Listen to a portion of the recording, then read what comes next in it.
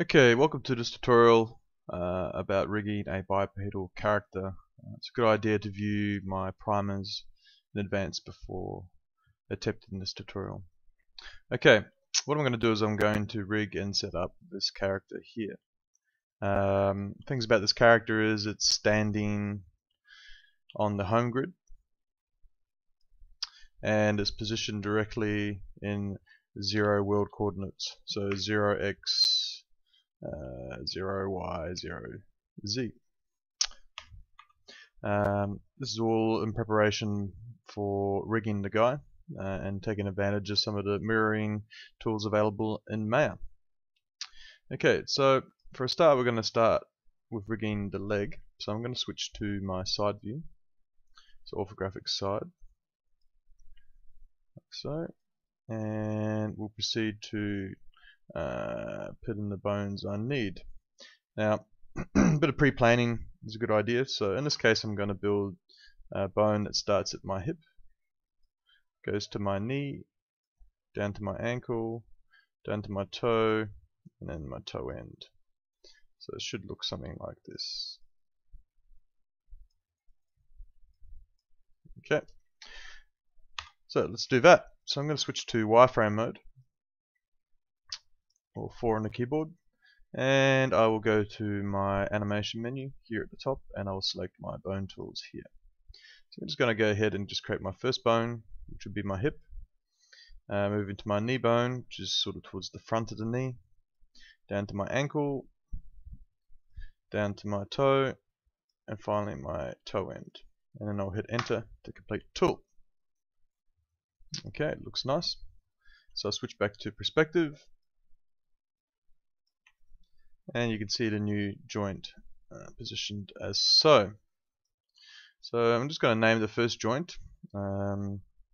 Actually, first what I'll do is just move it. So moving it requires using the move tool, and I'm just going to move it over like so. And looking at where the ankle is, what I've done is I've positioned my ankle bone right in the center of my ankle. But you can notice that my toe is a little bit off to the left here. And I need to sort of bring it over a few degrees. The way to do that, of course, is not to grab it and move it, but instead to grab your first bone in the chain and just rotate it ever so slightly to achieve the look you're going for. Like so. Alright, so I'm going to name this first joint. I'm going to call it right upper UPR. Oops.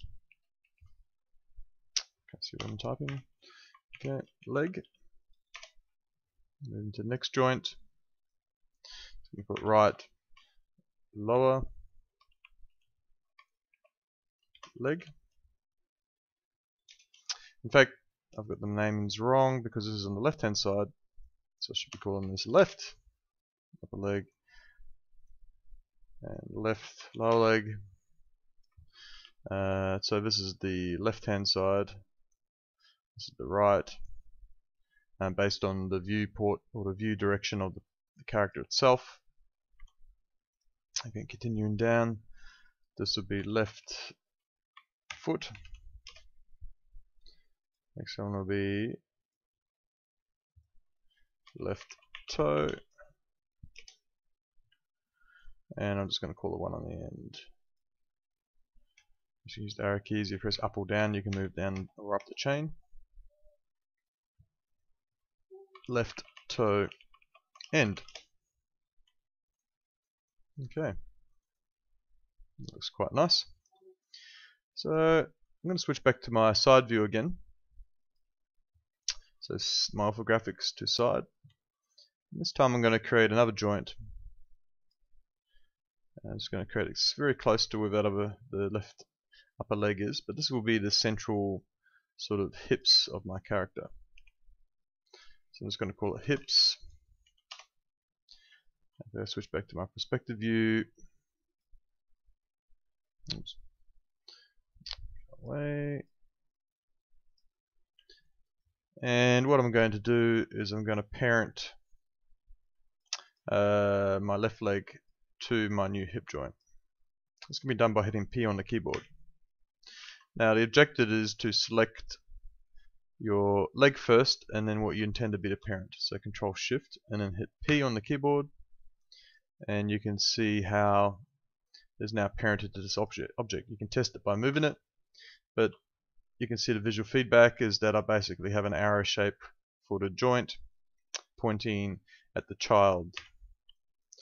Alternatively, another way of doing this would be to open your outliner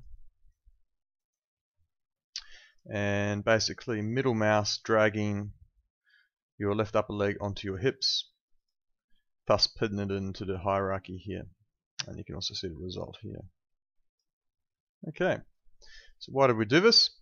Well, we can take advantage of this setup now to mirror my left leg across to the right hand side. So what I do here is I select my leg and I'm going to my mirror tools, and here I have it here. It's a mirror joint. Okay, the standard settings are not ideal, so we'll undo. So what we're going to do is we're going to go into the animation menu here, go across to where it says skeleton, and I'm going to go down to mirror joint, and I'm going to hit the box here to get the options for the mirror joint tool.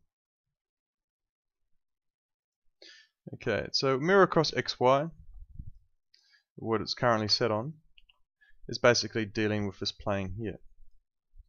So what I want to do is set it up for YZ, so it basically should be mirrored across this plane, which would be to the right hand side of my character.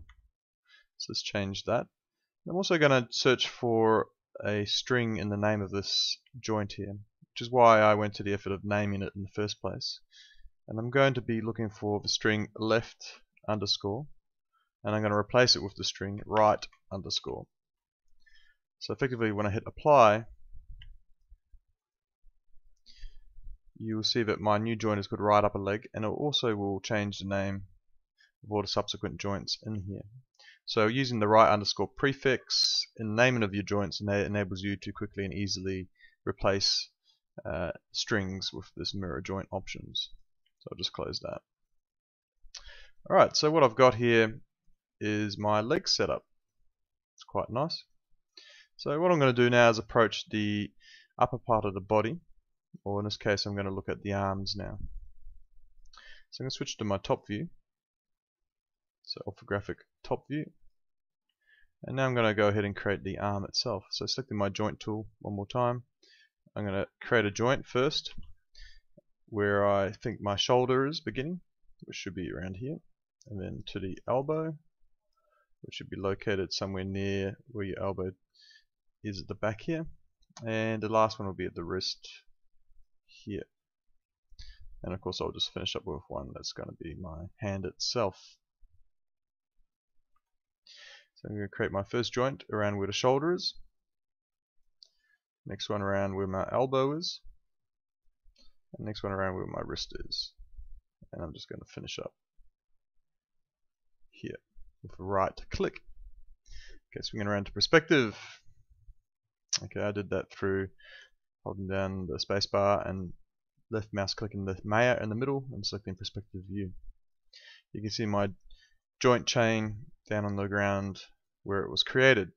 So I'm just going to go ahead and actually name this correctly. So left UPR, upper arm, left upper arm, moving to my next joint, left lower arm, call this left hand, and of course I'll call the last one left and end. Of course you can go ahead and create fingers, but in this tutorial I'm not going to worry about fingers. I'm just going to do the major structures for this. So I'm going to translate this up to match my joints here, and you can immediately see some issues with it not lined up correctly. So I'm going to use the rotate option for my first joint in this chain and rotate it around to match. Now best I go to my front view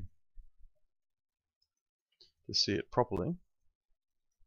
But essentially the objective here is to rotate it into a suitable position and just sort of move it a little bit around like so.